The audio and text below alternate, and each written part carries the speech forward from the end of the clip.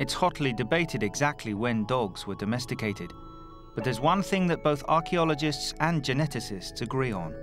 Our relationship with dogs goes back thousands of years further than with any other pet.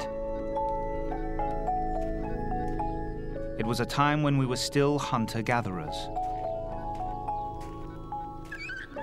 Dogs were certainly the first animal to be domesticated, and they fit into hunting and gathering societies probably better than any other species out there.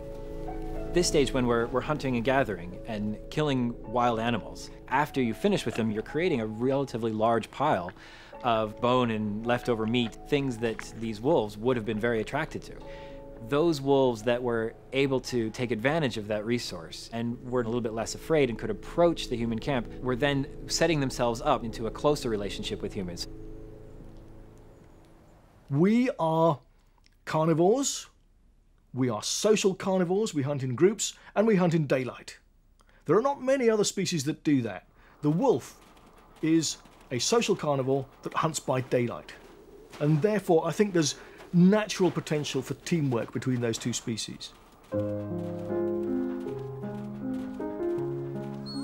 We became much better hunters with dogs. We are more successfully taking down large game, which means we have more food to eat, which means we can have more offspring, which means the overall populations of humans grow.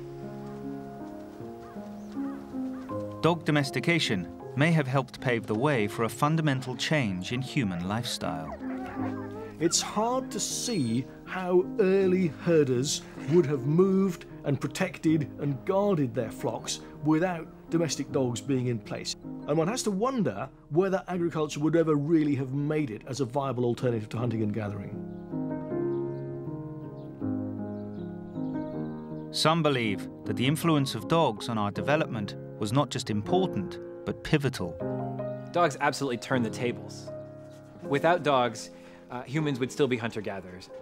And without that initial starting phase of dog domestication, civilization just would not have been possible.